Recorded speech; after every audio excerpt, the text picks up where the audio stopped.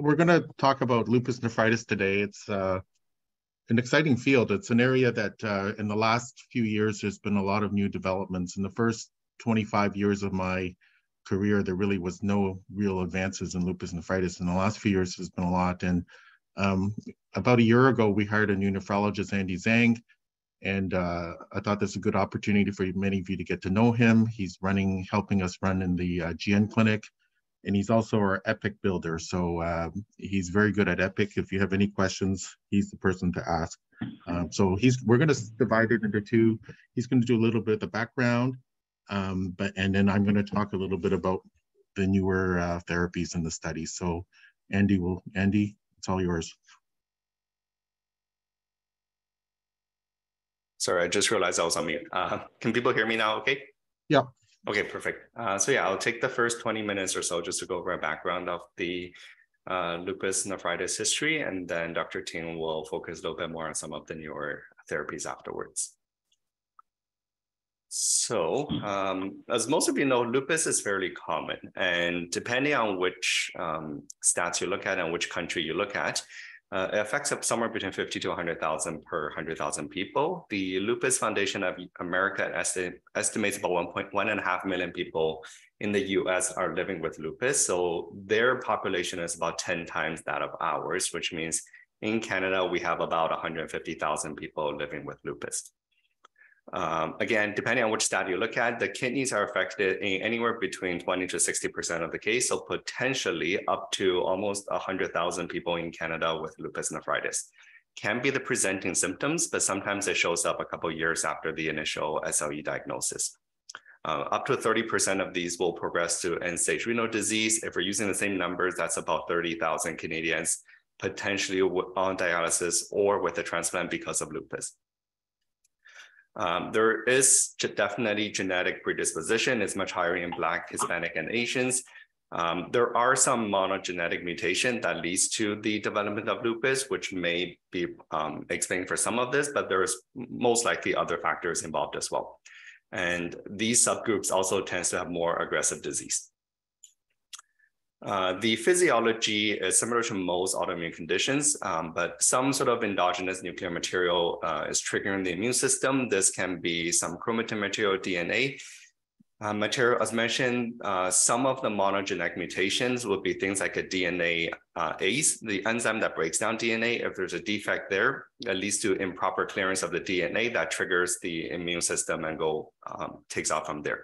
And then B cell is a very important factor in the pathophysiology of lupus, which Dr. Ting will get to in a little bit. These immune complex then can either deposit in the kidney as a result of circulation, or sometimes the antibodies can form directly against certain native kidney molecules, in the example of annexin-2. And then the immune system activation from here on causes damage and injury. The complement system is a key pathway that's involved. It is classically associated with the classical pathway. I can actually see my mouse. So the C4 gets consumed, C3 gets consumed as part of the common pathway, C1 gets consumed and generates a C1q, which is a byproduct. So typically when we think about lupus, we think about low C4, C3, and an elevated C1q level. This we don't directly measure, but it's something we do stain for on the kidney biopsy. Now, there is more and more evidence that the alternate pathway that's also being utilized in the pathogenesis of lupus. And this traditionally has been with atypical HUS, is where and MPGN diseases is where the alternate pathway gets the most attention focused on. In terms of the clinical presentation, in terms of lupus nephritis, it is very diverse. So you can have very asymptomatic patients where the only abnormality is something abnormal on the urine. They may have a little bit of proteinuria, typically not to the range of nephrotic syndrome, and they typically do not have clinical nephrotic syndrome. And the more serious disease are these proliferative lupus nephritis. You can have a mixture of blood protein, abnormal renal function, and these are the group that most of the trials and therapies are focusing on. And then you have the This, for those that know the classification, this will be sort of the class 5 lupus, where they tend to be non-proliferative, but they present more with nephrotic syndrome. And then you have a bunch of lupus associated that's not technically not lupus nephritis. So lupus podocytopathy, it's a minimal change-like condition that does not have much of the immunofluorescence, the immune activation system, but more of a basement membrane disease. You have the thrombotic microangiopathy with antiphospholipid syndrome. You can have certain types of RTAs and interstitial nephritis that comes with lupus, and there's other systemic involvement as well. Biopsy is the gold standard. There is more and more emerging evidence that the clinical presentation do not correlate with the biopsy findings. So sometimes you can have just very mild urinalysis, and then you do a biopsy and you see raging lupus happening in the kidneys. So the question is always, when is the best time to biopsy? And there's some guidelines, but for the most part, ends up being a clinical judgment. Just a little bit of background on the classification of lupus. So the WHO classification was originally designed in 1975, which did not include class 6 lupus. They had a modification about 7 years later that introduces the class 6 and also some subdivisions into the different types of lupus. So some people will refer to this as the WHO classification, but the main one that most people are using is the 2003 International Society of Nephrology and Renal Path Society. This introduced some quantitative scoring system, talks about acuity, chronicity.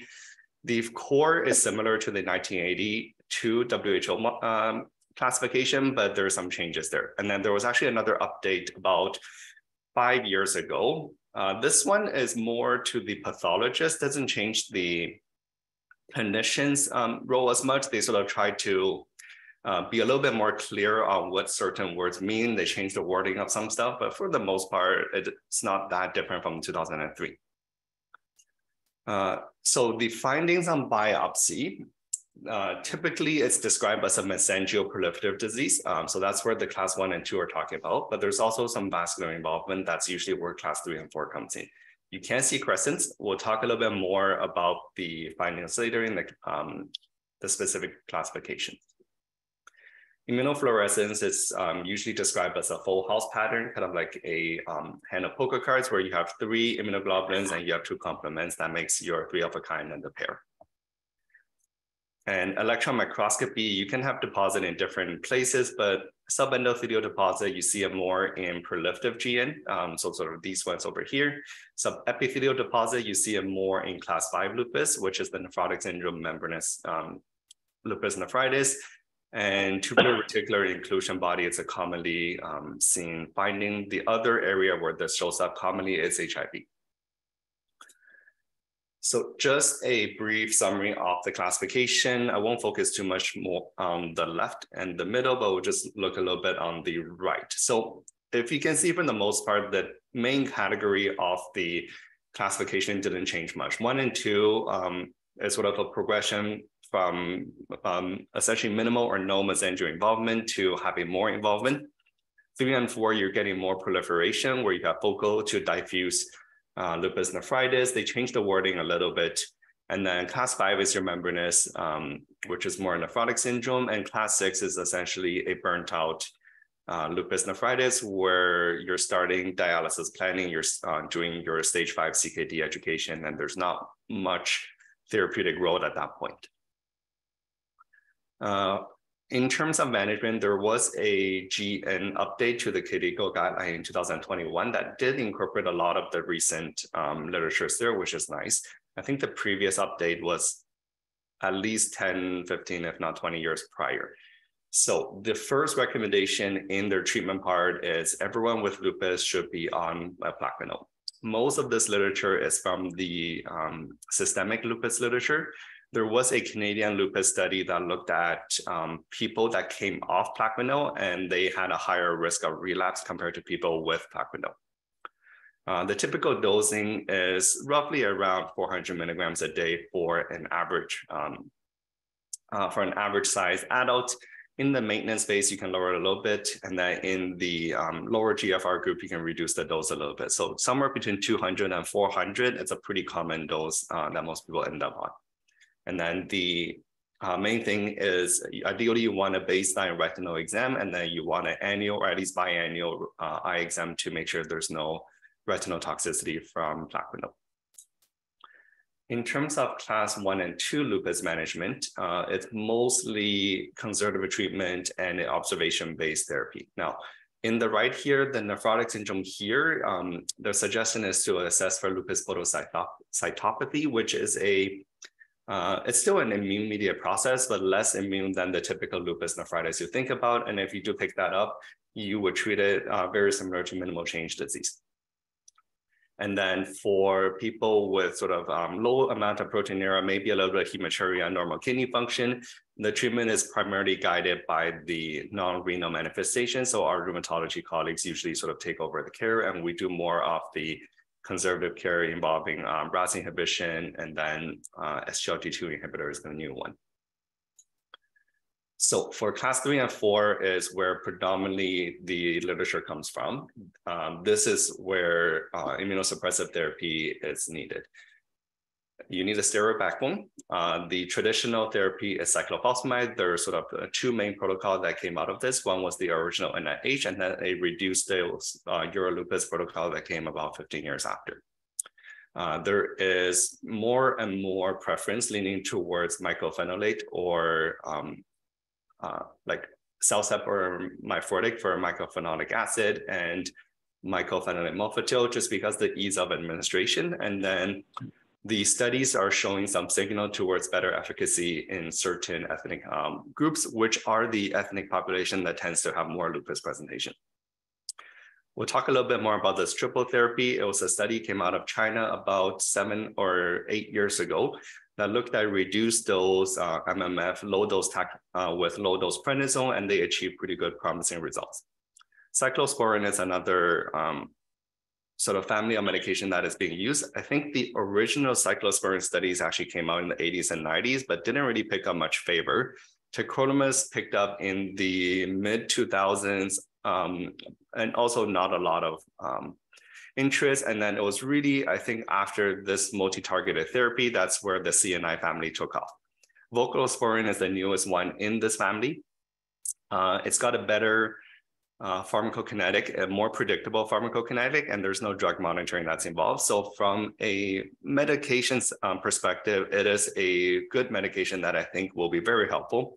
The main issue with voclosporin is cost. The estimated cost last time I looked is somewhere between 40 to 80,000 a year. So cost alone, I think most people will steer away from this until it becomes much, much, much cheaper. And then belimumab or Benlysta is the sort of the new player in the game. And then Dr. Ting will focus a little bit more about it. The study was Bliss-Elton that came out about 2 years ago. Steroid. So I think every study you look at will have a slightly different steroid dosing, as with every other steroid like disease that requires steroid. It's mostly expert opinion, and I think I find on average nephrologists tends to be worse than rheumatologists, that we tend to go slower on the steroid than our rheumatology colleagues. So it was nice that KDIGO actually gave some suggestion in the 2021 guideline. The standard regimen is what most people were using previously. Reduced dose to me seems a little bit too aggressive. So I tend to settle somewhere in the moderate dose. Now, if someone has really severe disease, I probably shift a little bit more to the right. If someone has mild disease, I might shift a little bit more to the right. So this will be sort of the main focus for the next few minutes, is talking about some of the major trials in the history of lupus nephritis. So 1986 was the original NIH study that I talked about. This, when people refer to the standard cyclophosphamide dosing, this is where it came from. They had about 100 patients. They compared the use of cytotoxic therapy with, they compare steroid with and without cytotoxic therapy, and they found people on cyclophosphamide did a lot better. And then there was sort of a follow-up study about 10 years later that looked at steroid alone versus cyclophosphamide versus the combination of both, and they said the combination was better than either one alone. So these sort of, by the late 90s, early 2000s, steroid and cyclophosphamide became more or less the only therapy for lupus nephritis. This is a smaller group that sort of introduced the idea of mycophenolate, and then, but the main mycophenolate study came out in 2009, which I'll talk about in a little bit. So in early 2000, EuroLupus was the next sort of major trial that looked at low versus standard dosing cyclophosphamide. So standard dosing, you're looking at somewhere around 750 to a gram usually every month for 6 doses. So your cumulative doses, you're looking at maybe about 6 grams total, where this is 6 doses of 500. So you're at about half of the dose compared to the standard therapy. And there is a risk of cumulative lifetime dose of cyclophosphamide that if you reach the sort of 20, 25 gram lifetime dose, your risk of bladder cancer goes way up.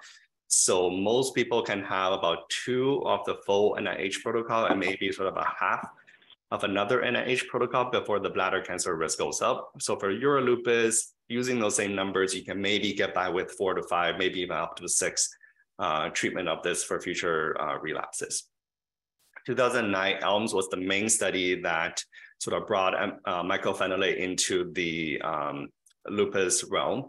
So they looked at mycophenolate versus cyclophosphamide as induction therapy, and they found MMF was non-inferior. And in fact, they did better in certain ethnic population. So this was the induction therapy for mycophenolate. There's for everyone who completed the study, they were offered to continue on to mycophenolate maintenance therapy versus Imiran. Of the 300 people, just over 2/3 sort of entered the maintenance study, which found mycophenolate was superior in the sense of preventing relapse, and also there was a less side effect profile. So the mycophenolate became more preferred in terms of the maintenance therapy as well over azathioprine. In between these two, the maintain study came out that looked at the same comparison essentially as the 2011 ELMS. They look at mycophenolate versus azathioprine maintenance. They said this study concluded there was similar efficacy, but there was a bit more side effect in Imiran. Lunar people were sort of hoping for promising results. I think I got the date wrong. It should be 2012, not 2022. Because B cell is involved in the pathogenesis of lupus, rituximab as an anti-B cell therapy was presumed to be effective, but really it was a negative trial that did not see any clinical impact. They did see that the level of double-strand DNA improved, and I think complement factors also improved, but there was no clinical outcome that was picked up. And then the 2015 Chinese study that looked at the multi-targeted therapy, sort of touched on earlier, it's a combination of calcineurin inhibitor, mycophenolate, and prednisone, and they found comparing to standard cyclophosphamide and prednisone, and they said this was superior to the traditional NIH protocol. Bliss-LN came out 2 years ago. I won't focus much on this now, but the bottom line was that belimumab was superior to placebo. The standard induction therapy was still used as part of this, so belimumab was used as an add-on to existing therapy. And then the Aurora was the study looking at voclosporin that came out sort of shortly after Bliss. It was a positive study, so there was no doubt about that. I think the cost was very limiting. There was if some of you might have heard of something called Aura Lupus Nephritis, that was about 3 years prior to this, which was the dose finding study for voclosporin. So I just included their final publication. So induction therapy, we sort of talked about a little bit earlier. There's just the slides again. Moving on to the maintenance phase, because of those studies that was presented, mycophenolic acid or MMF became the preferred maintenance therapy. Second line is Imiran for people that do not tolerate it, and also for people in pregnancy, Imiran will be the maintenance therapy. Tacrolimus or other cyclosporin inhibitors is not typically used as a monotherapy for maintenance, but can be considered if none of the other things work, or I think a low dose in combination with one of the two may be an option. KDIGO also talks about this medication called mesorabine, which I really don't know much of anything about.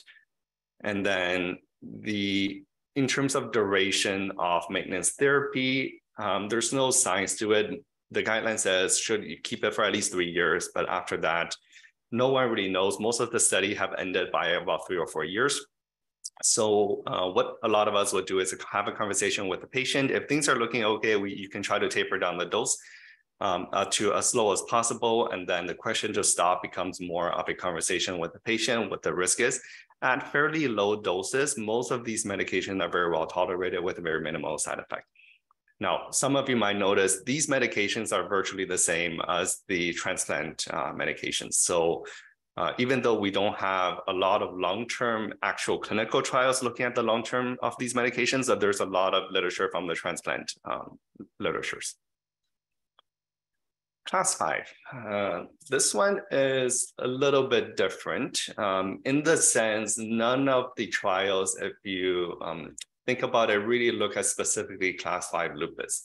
But class 5 lupus are typically enrolled in every single one of the trials. Somewhere between 10 to 20% of the population usually consists of pure class 5. So the therapy in general, when there's a combination of class 3 and 4 and 5, the therapy, you would just treat them the same as class 3 or 4 because that's the proliferative, the more rip-roaring lupus. From most subgroup analysis, and there's some smaller RCTs looking at pure class 5, cyclophosphamide should work, mycophenolate should work. There's not so much specific medication looking at cyclosporin, but there is non-immune effects of cyclosporin that talks about podocyte stabilization, which is one of the main reasons it's being used in minimal change disease and FSGS as a steroid-sparing agent. So perhaps there's more role for the CNIs in a people that presents with more of a class 5 picture. So for myself, if someone is pure class 3 or 4 or with very minimal proteinuria, I may not add the cyclosporin, but if they're coming in with lots of proteinuria, nephrotic syndrome, in addition to other findings, then I may consider using the multi-targeted therapy where the mycophenolate and the CNI together with the steroid might bring people into remission faster. Just a few points about the pregnancy in itself. Timing-wise, again, there's no science to this. Generally, the more active the disease is, the worse the outcome, just because there's risk to the fetus, the medications, some of them are cytotoxic to the baby, and also the pregnancy itself is a trigger for worsening lupus flare. So some will say, wait for 6 months after lupus becomes quiescent, or wait a year after lupus is in remission before considering pregnancy. And then prior to that, the medication will need to be switched. So these 3 are considered relatively safe in pregnancy: Plaquenil, Imiran, and cyclosporin. Imiran and cyclosporin are what the transplant people will be on going through pregnancy. Mycophenolate is not safe. RAS inhibitor is not safe. SGLT2, I didn't talk too much about. There's no specific data on lupus, but there's a lot of data nowadays in non-diabetic kidney disease, especially in the proteinuric form. And IgA is a big section of that population. So we're borrowing some of those, extrapolating some of those data that it should be a non-immune mediated, perhaps renal perfusion effect, perhaps other effects that we don't know about that is very effective at reducing proteinuria. And then belimumab being such a relatively new medication, they say not recommended in pregnancy, but there is pregnancy registry that so far has not shown any major side effects. So I probably wouldn't start someone if they're pregnant, but if they are pregnant, if they're already on it and they do end up becoming pregnant, I most likely would not stop the medication, just enroll them into the registry to get more data. Just sort of last a little bit before I pass the mic over to Dr. Ting. One thing just to be mindful of with all the lupus literature, if you look into the fine print, their response, how they measure response is all different. Even within the major guidelines, the American College of Rheumatology and the KDIGO, which is the main renal guideline, talks about different markers for complete remission, partial remission. And if you look at all the study trials, everything comes with a slightly different number. Some uses 0.5, some uses 0.3, some uses 0.7. So there's a lot of variation when you're interpreting the numbers across different study. And sometimes if you move the dial a little bit from say 0.5 to 0.7, you may get a different response. And I will pass it off to, actually, I guess we'll do questions at the end, or what do you think?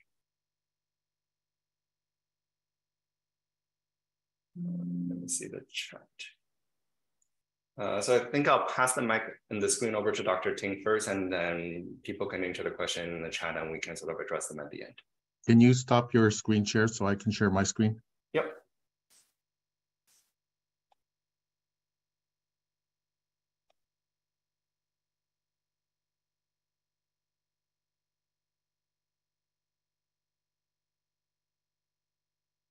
So thank you, Andy. I want to talk about a case that I just saw in GN Clinic last week. I saw a patient probably for the very last time. She's in her late 40s. I started treating her almost 30 years ago, and 30 years ago we really did not have a lot of other drugs. We were using steroids, cyclophosphamide. We didn't even really have Cellceptin those days. We had Imiran, and she'll admit she was pretty bad as in her 20s. She stopped medications a lot. I had to pulse her many times, retreat her many times, and her creatinine now is about 150. But over the years, she's had bilateral avascular necrosis of her hips. She's had avascular necrosis in her shoulders. I got her through one pregnancy, and now she's got severe myelodysplasia. She had a neutrophil count of 0.4, and she was just turned down for a bone marrow transplant at Sunnybrook, and they told her she had 12 to 14 months to live. And so I saw her in GN Clinic, and this is a lady in her late 40s, and it's very sad because it would be the last time I ever see her. I gave her a hug and we said goodbye. I said the next visit we'll just do by telephone. And really, this is what we're trying to present. Lupus is a disease of young women. These are usually women in their 20s and 30s, and they end up on dialysis around the age of 40. So if you look at the chance of kidney failure at 5 years, it's about 11%. At 10 years, it's 17%. By 15 years, it's 22%. By 20 years, it's 30%. So we have a disease where 1 in 3 women will eventually end up on dialysis, and at pretty young age. So I just wanted to overlap a little bit with Andy. I want to talk about some of the new drugs we're using. So we're using rituximab. The LUNAR study was the first rituximab study, and basically this was rituximab on top of MMF and steroids.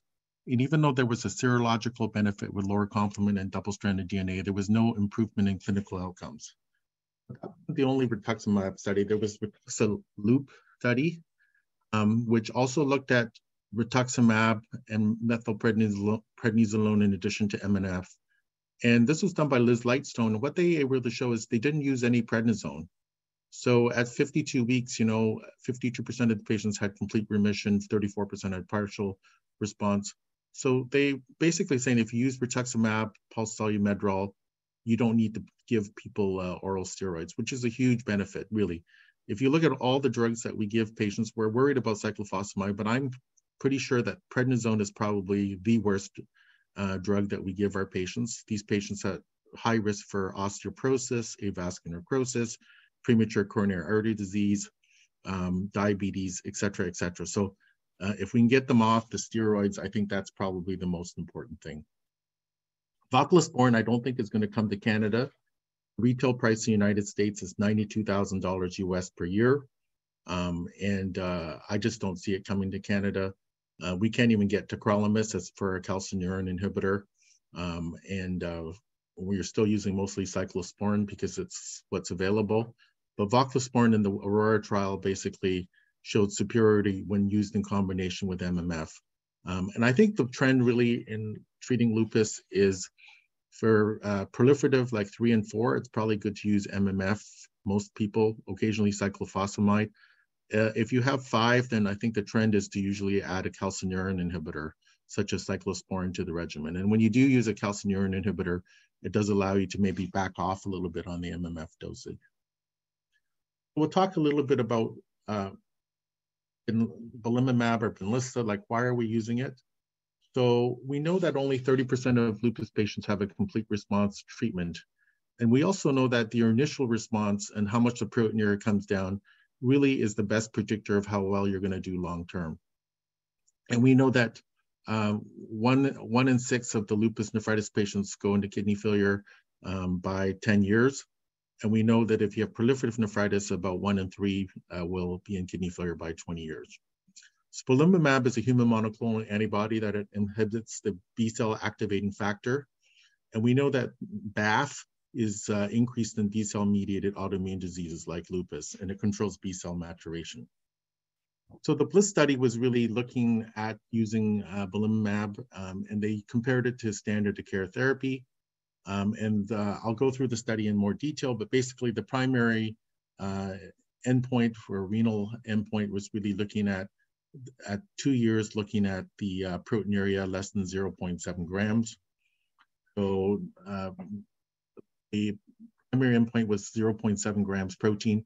The reason they use 0.7 grams is there's been a lot of studies now showing that if you can get proteinuria down to 0.7 grams, that it confers a very good long-term outcome. Complete response is usually they're aiming for lower, about 0.5 grams, and the GFR can't be more than 10% above the baseline. And they also looked at renal-related death. They also looked at other endpoints such as time to first flare, a 30-40% decline in GFR, a sustained decline in GFR, and they also looked at the eGFR slope.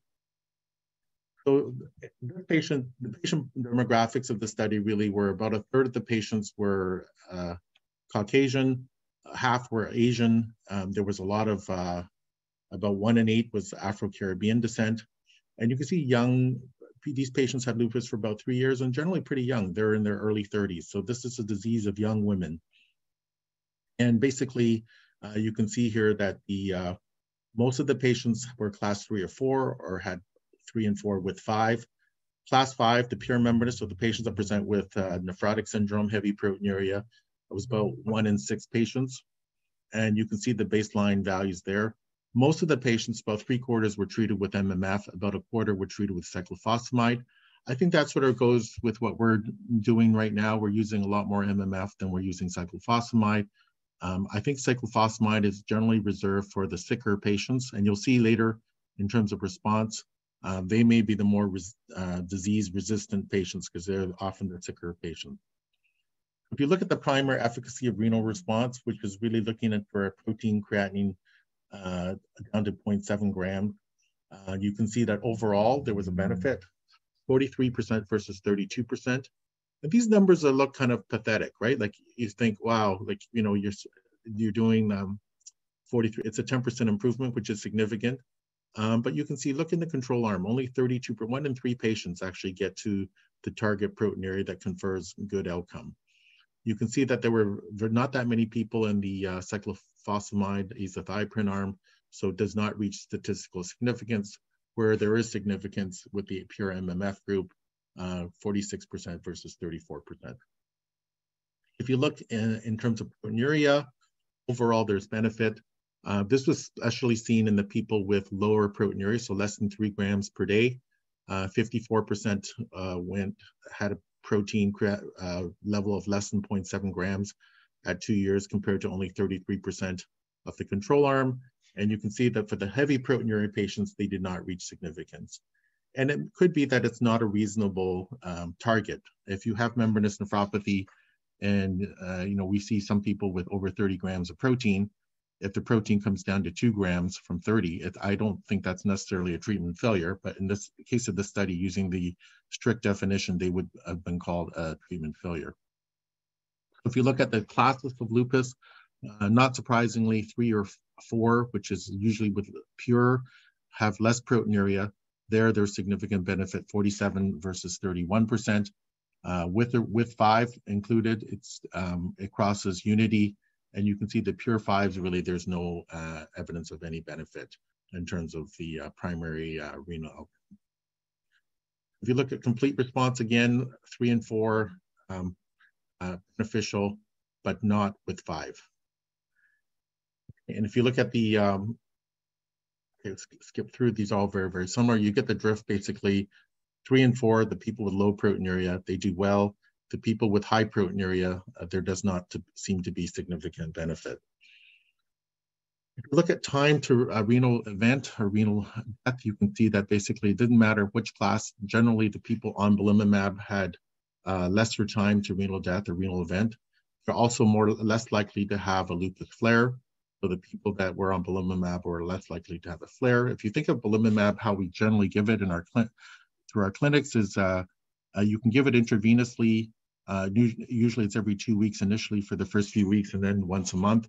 But most of our patients are getting it subcutaneously once a week. And, I think in terms of compliance and adherence, it's going to be way better. Our lupus patients are probably the most difficult patients in terms of adherence. These are young women. They don't want to look cushingoid. So it's quite common for people to stop their steroid medications and flare. And so belimumab, I think, has a big advantage in that it's more tolerable. It doesn't have the terrible steroid side effects, and it's injection once a week. And it's probably easier to make sure that patients are taking their medication. You can see that in terms of lupus flares, it didn't matter what the underlying disease was, 3, 4, or 5, you can see there's less flares when you're on belimumab, which is, I think, a huge advantage in the patient population. We know that every patient, every time you flare, you lose some kidney function. You never regain your full kidney function, and that's eventually cause chronic kidney disease and end-stage renal failure. If you look at the eGFR slopes, you can see that the patients on belimumab, the GFR is going down by about 0.99 mLs per minute per year versus 3.18 in the standard of care therapy. And so basically, it's really slowing the rate of decline in GFR. In terms of GFR declining by 30 or 40%, again, much lower with belimumab. Okay. The drug really is very, very safe. If you compare it to people on the placebo arm, there was no signal to show any increase in side effects. There were no fatal side effects. There was no increase in any infections. And I think that's the real advantage of this medication. It's generally very, very well tolerated. There are ongoing studies now using rituximab together with belimumab in lupus nephritis. It's also being studied in membranous nephropathy and other kidney diseases, because I think one of the issues when you take drugs like rituximab is your bliss levels actually go up initially. And so the idea is maybe covering them with belimumab at the same time to reduce some of these autoreactive antibodies. So basically, I think in summary, belimumab did improve renal response at 2 years. It did not show this in the class 5 in the high proteinuria subgroup. So at this time, I probably would give it to patients with class 3 and 4, plus or minus 5. But for the pure 5 patients, I probably would not use belimumab at this point in time. In terms of the overall population, the risk of renal-related death, lupus flares were much lower for belimumab in all patients. And basically, there was a slowing of the rate of decline of kidney function. The GFR slope was much slower decline with belimumab. And there was less likely to have a 30 to 40% decline in GFR when you're on belimumab. And the safety data was very, very good. So it really had minimal side effects and allowed patients to reduce their prednisone dosage much more quickly. I think the overall steroid use in the belimumab arm was 63% lower than the control arm. Now, some comments about the actual BLISS study is the patients were, only 1/3 of patients were on RAS blockade, which we know probably is suboptimal. Most of these patients should all be on RAS blockade. I think they all should be on an SGLT2 inhibitor. SGLT2 inhibitor studies excluded lupus because these are patients that are often on steroids, so they didn't want them confounding their results. But because of all the other glomerular proteinuric diseases showing benefit, it makes sense to consider using a SGLT2 inhibitor in these patients. Whether we would use drugs like non-steroidal mineralocorticoid receptor antagonists such as finerenone remains to be seen, but sometimes we will use drugs like spironolactone if the proteinuria is very, very heavy. Everyone should be on hydroxychloroquine, and I think all of them should also be on a statin. These patients are at really, really high risk for cardiovascular disease. So there's a lot of data now in glomerular diseases showing that use of statins actually slows the rate of progression of chronic kidney disease. So CADTH really decides whether drugs get reimbursed or not. And, belimumab is actually not a new drug. It's been around since the early 2011, 2012. Generally, rheumatologists have a lot more experience than nephrologists using this drug because it's been used for just lupus, general lupus symptoms. But the specific indication in Canada that CADTH approved was for lupus nephritis. And basically, this is what CADIF has recommended. They're still in the negotiation process, so some of this may change, but the recommendation is for belimumab has been approved for use in class 3, 4, or 3, 4 with 5. They want a biopsy within 6 months, which is problematic for a lot of us because when our patients flare, for example, if they stop medication and they flare, we don't usually biopsy them, we just treat them. So hopefully we'll get some flexibility on the biopsy date of 6 months.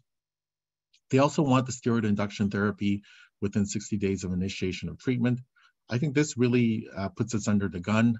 For example, a lot of times the steroids and the induction is actually done outside a glomerulonephritis clinic. So we're asking basically for, if you have a case like this, if you are starting, please refer the patient to the GN clinic at the Scarborough General Hospital as soon as possible so that we can get the paperwork going for the belimumab. The initial authorization is good for 12 months. They will not cover people if the GFR is below 30, which is unfortunate in the sense that I think a lot of people, when they flare initially, their GFR may dip below 30, but they actually may be the ones that benefit the most. They don't want people that have failed both cyclophosphamide and MMF together, but if you've only failed one of them, that's fine. Renewal, basically, you have to be on less than 7.5 milligrams of prednisone a day by 12 months, and your GFR cannot be more than 20% below the pre-flare values or above 60. And basically, they want the proteinuria less than 0.7 grams by 12 months if the baseline was subnephrotic. If you were nephrotic at baseline, you have 2 years to get the proteinuria down to 0.7 grams. Okay, so those are the thresholds. And basically, once the GFR below 30, or if you're on other immunosuppressive agents, basically, you cannot stay on the medication. So I think I'll open it up right now and we can have a discussion.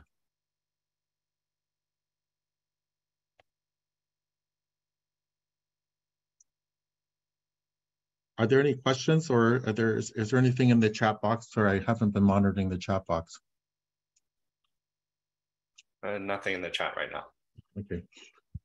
So yeah, I think, lupus is a bad disease. If you have lupus and you have kidney disease, your risk goes way up. Our current therapies are suboptimal. If I told you we have a disease affecting 20-year-olds and 1/3 of them are going to be on dialysis or dead by the time they're 40, you would say, well, that's not a very good response. So anything that can improve the lives of these people will be beneficial. I think Benlysta will actually be cost effective. The retail price in the United States is $43,000 US. I think in Canada it's going to be closer to 25,000 Canadian. I don't know what the final price the government's going to negotiate, maybe even lower than that. The cost of dialysis is over $100,000 a year. So, and the duration of Benlysta, people are talking maybe 3 years of Benlysta. So, 25,000 a year times 3 years, 75,000 to really change the trajectory long term. A lot of things in medicine have a like, for example, if you treat diabetes and you control the sugars well early on, you get that benefit that continues on. And I think with lupus, basically, if we can get a good initial response and get the proteinuria down, these patients will do much better over the long term. The initial response is very, very important. And you can see in the studies, even with Benlysta, we're hitting like 43% versus 32%. So there's still a lot of room to go. There's a lot of new drugs. There's a drug called anifrolumab, which is an anti-interferon receptor antibody drug that showed some benefit but didn't reach its primary target. There's another anti-CD20 antibody called obinutuzumab, which looks very, very promising. It looks like it's going to be much better than rituximab. And then there's studies really looking at these drugs in combination, using rituximab together with belimumab and their various combinations. I think the way for the future really is using combination therapies and using these more than one drug together. Any questions?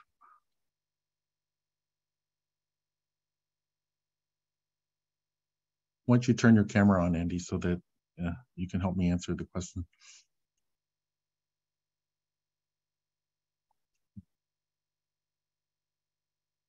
you have any questions, Paul?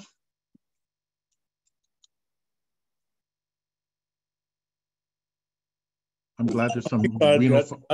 I think that's exciting that we have more new things that we can, we can help these patients. Used to be in my era, it's a steroid and cyclo, so yeah, it's as bad as it gets.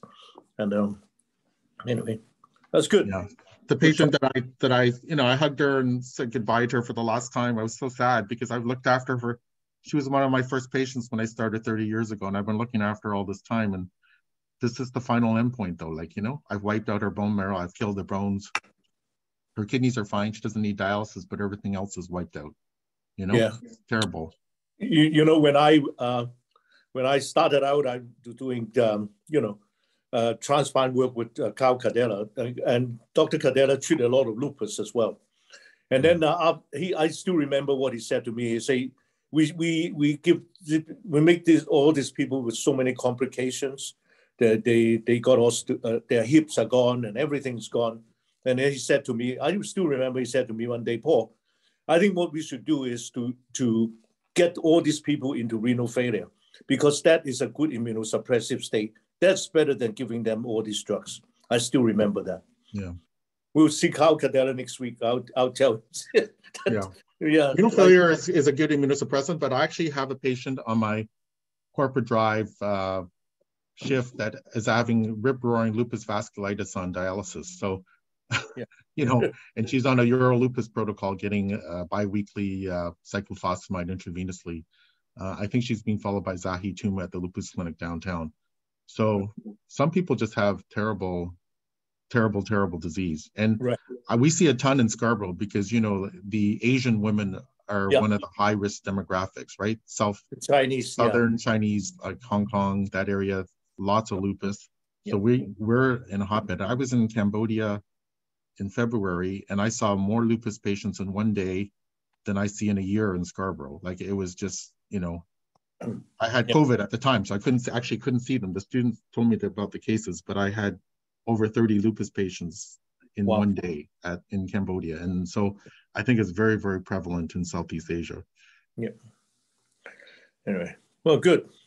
Well, thank you, guys. It was good review on all the things. Yeah. Hopefully, we can look at more as time comes on. Yeah, I think long term, it would be nice maybe to do like nephrology, rheumatology combined rounds, maybe quarterly or once every 6 months, where we can actually maybe get Rohan John to come review the renal biopsies, and we can discuss like co-management of these people.